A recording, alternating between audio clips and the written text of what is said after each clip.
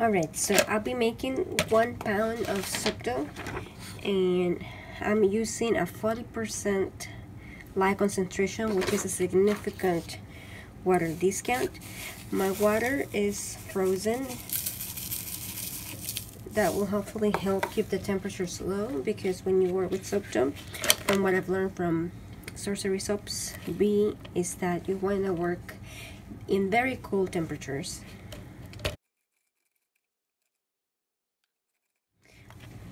Okay, the lye has dissolved the ice and it has warmed up a little bit. I'm going to let this sit for a couple hours and I'll come back and just make the soap. In the meantime, I'm gonna get the colorants ready. Alright, so here I have the oils that I will use for the recipe. So I'm going to take out of these oils to mix them, so that way I know exactly what went into it. So I'm going to take close to 1 tablespoon of the oils. This will be the blue, and the rest I think I'm gonna do with water. So I'm going to use 1 tablespoon of water. Okay, that's close to a half a teaspoon. Where do I have the water? Okay, we'll do this one here. This is the pink clay, rose clay, and I think I'm going to do 2 of this, so it will be 1 teaspoon actually. This is gonna go in a small portion of the soap, so hopefully having this strong concentration will give me a strong color for the soap dough, if it all works out. Okay. This is the French green clay, and that one I will also do in water, and I'll probably do the same, 1 teaspoon. I'm going to add a tablespoon of water. This is the indigo powder. I'm going to add, well, I'm gonna start with half a teaspoon, since I'm a little bit afraid of this one, since it can actually dye, like stain. And here I have a madder root that I ground myself. I'm putting 1 teaspoon. However, you will see later that this didn't work out too well. My last colorant is annatto powder, and I used a half a teaspoon. I pop it in the microwave for like 30 seconds. However, it didn't work out too well. You'll see later. I'm now ready to make the soap. The oils are looking a little bit cloudy, and they are feeling very cool to the touch, and so is the lye water. It feels, actually this feels like it's like room temperature, not as bad. So I'm going to add the lye water to the oils.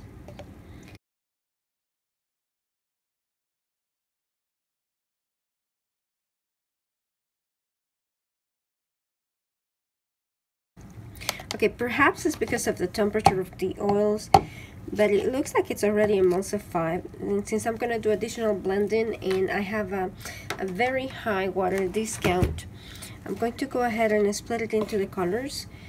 That way I have some working time to put it on the mold. It looks like the indigo has gotten quite thick with the oil, like a paste. And I'm going to shoot for 3.25 ounces on each container.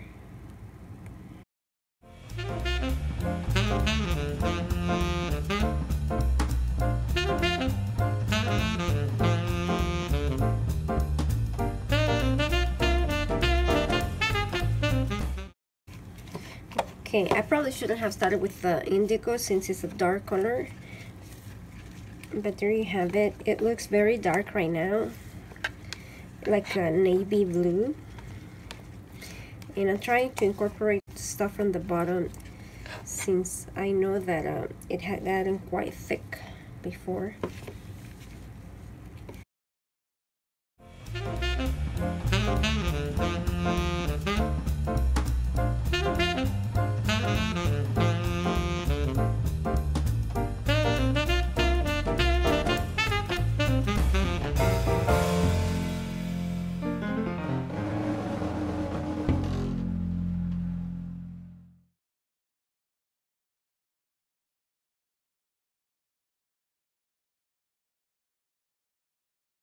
Alright, so it's been about 3 days since I made it. I should have actually taken it out of the mold, but I didn't.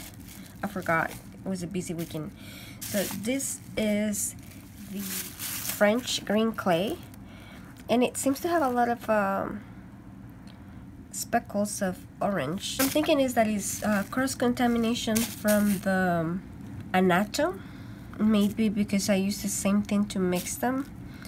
So you can see the speckles here, but it seems to be behaving fairly well as soap dough. I could probably make some leaves out of it.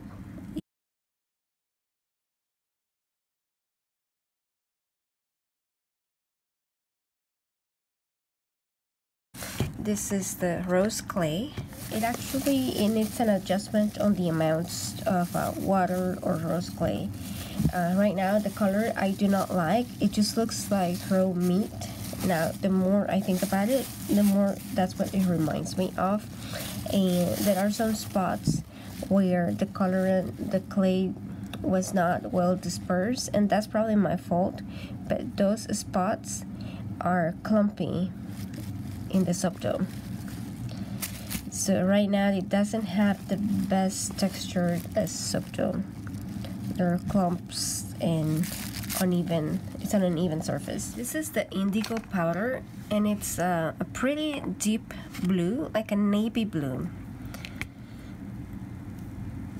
And it seems to, I think it will work great as soap dough. It feels smooth and it's pliable. The madder root, definitely I use too much, and it has a very uneven texture.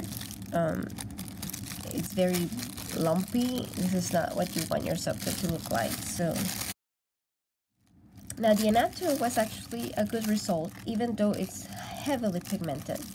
But as far as the texture, it behaves nice as soap dough. It feels smooth and it's pliable without being sticky, so that's good. What I need to do though is use less of it, or use an infusion, an old infusion, and that will get rid of the speckle look. If you're still here, thank you. I hope you liked the video, and if you are new to the channel, you could subscribe by clicking on the logo, which will be somewhere on the screen. Also, I have a giveaway once a month, and this could be one of the videos in which there is a giveaway.